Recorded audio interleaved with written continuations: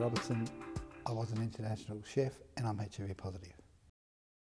I came back from overseas in 1990 and I met a lady who was to be my wife, a second marriage.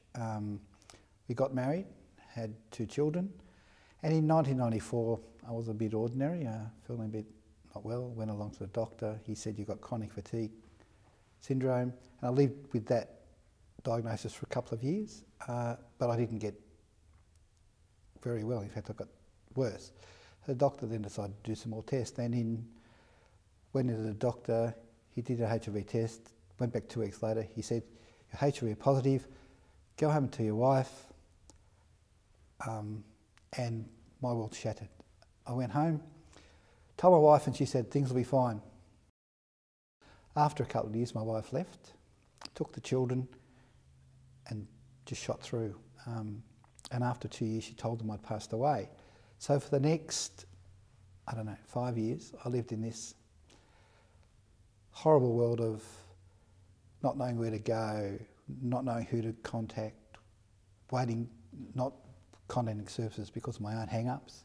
I was discriminative towards the disease myself, so I had huge issues around that. And then, of course, I had lost everything. I'd lost my wife, my children, my self-esteem, my career.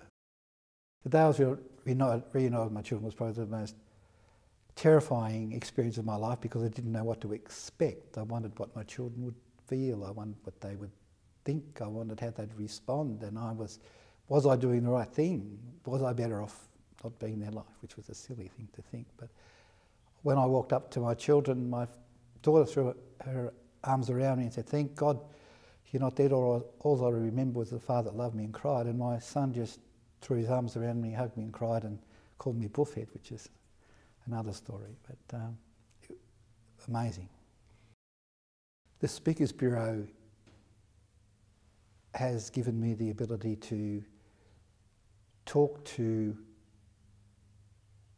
the community, mainly a lot of youth and in schools.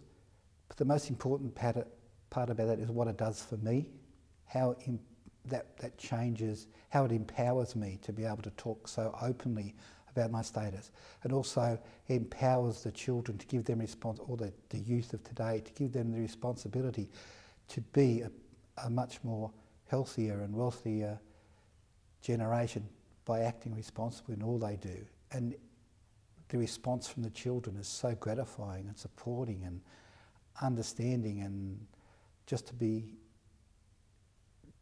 they see a real face.